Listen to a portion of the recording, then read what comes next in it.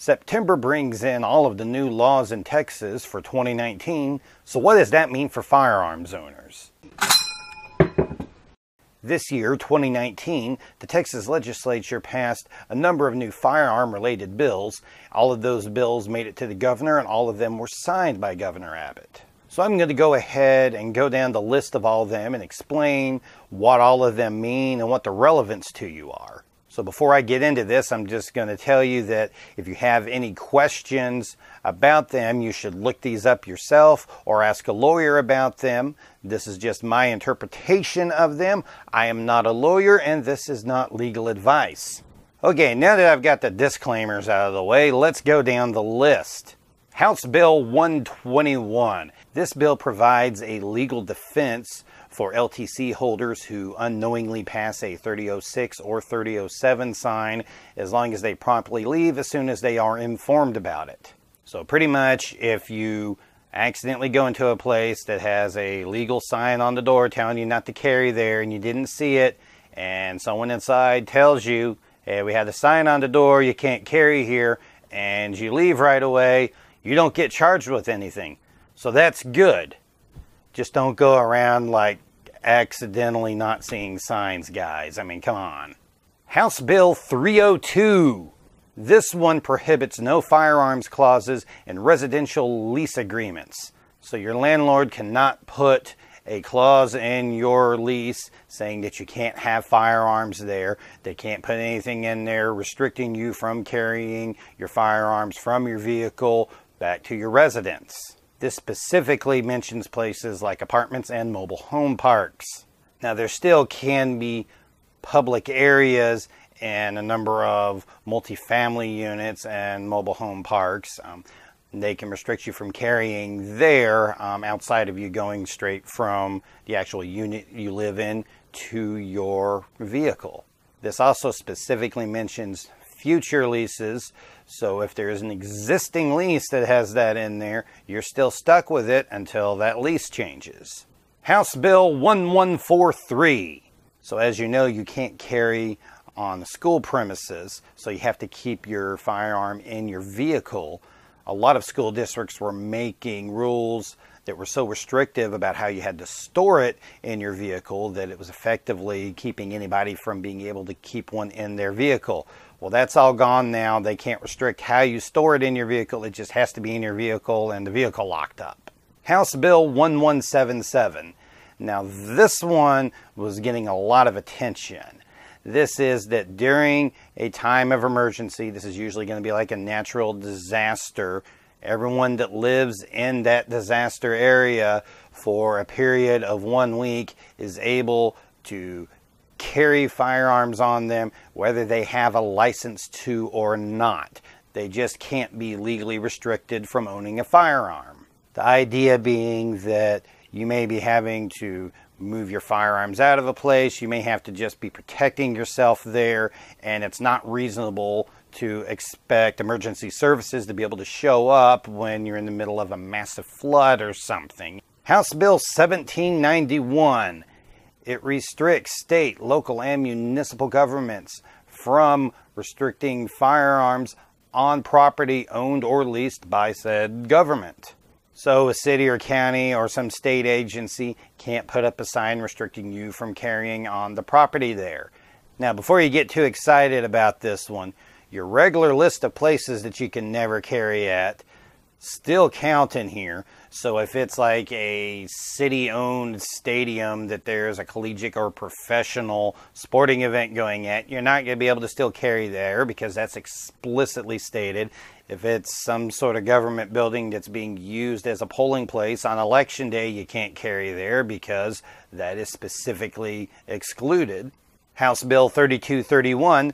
Now this one gets a little complicated, but in a nutshell, city and county governments cannot essentially stop firearms from being sold by making zoning laws that make it impossible to have them there.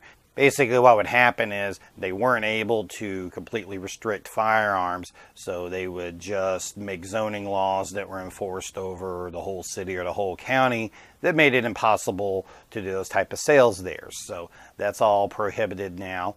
Senate Bill 535 removes something that was a bit of a inconsistency in the law there. Now, there was a place in the firearms code that mentioned that churches, synagogues, and other places of worship were places you could not carry at, and another spot in there that said explicitly that they weren't. So you kind of had one spot saying that you could carry and another spot saying that you couldn't, and it was confusing, and there were a lot of people being charged with carrying in places and then having to use the other side of it as a legal defense out of it. So basically that's just all gone now, and you can carry there unless they put up 3006 or 3007 signs. Senate Bill 741 pertains to property owners and homeowners associations. Basically, an HOA or a POA cannot restrict you from having guns in your house. They can't make any type of rules about how you have to store them in your house. They can't make rules about you carrying it from your vehicle and back. So basically, they can't restrict how you carry that all in your own home. Now, they can still restrict you from carrying in the places there that are open to everybody in there, like a swimming pool or a gazebo or something, but they can no longer make any type of rules pertaining to how you store them or how you have the guns in your own house. This also applies to ammunition as well as firearms, so they thought about that too. Senate Bill 772. Basically, you can't sue a business because they don't put a 3006 or 3007 sign up there. There were apparently businesses that were having to deal with these frivolous lawsuits where people are like, I felt scared in there because they didn't stop people from carrying in there, and I can't deal with things like that because I can't. So I somehow managed to accidentally pass up House Bill 2363. This one pertains to foster parents. Previously, foster parents were required to store guns and ammunition in separate locked locations.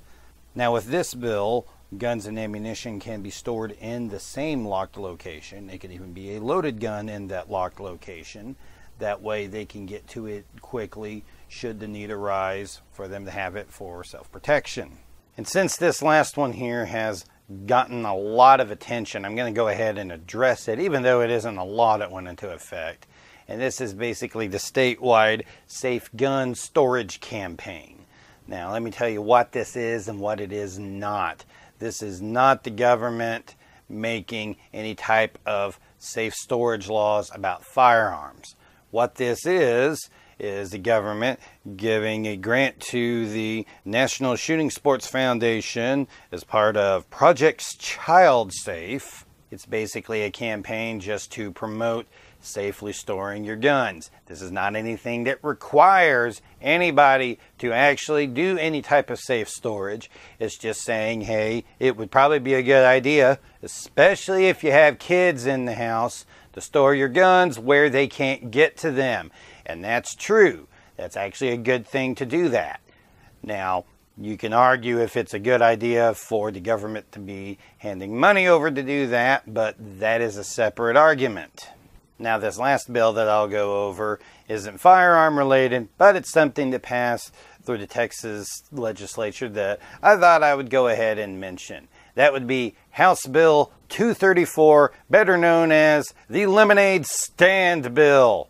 So, because of licenses for vendors who were selling food out of stands at different places, it was technically illegal for kids to operate a lemonade stand without going through the process to get the license and the permit for that, which none of them ever did because, hey, it's kids selling lemonade.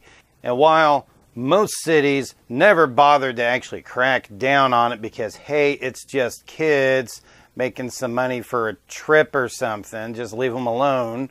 Well, somebody would always try to do that, and there was one Texas city that did it, and it ended up being a big PR nightmare, and the state legislature decided, all right, enough of that, Kids can now sell lemonade or other non-alcoholic beverages at a stand by their house.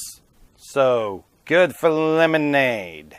So I hope that you found this video useful. If you did, be sure to like or comment. You can let me know that you like this type of thing in there. You can also, if you're interested, subscribe to my channel to see all the videos that I post and not miss anything that I put out there. I'm Jeremy with Poindexter G, and we'll see you next time.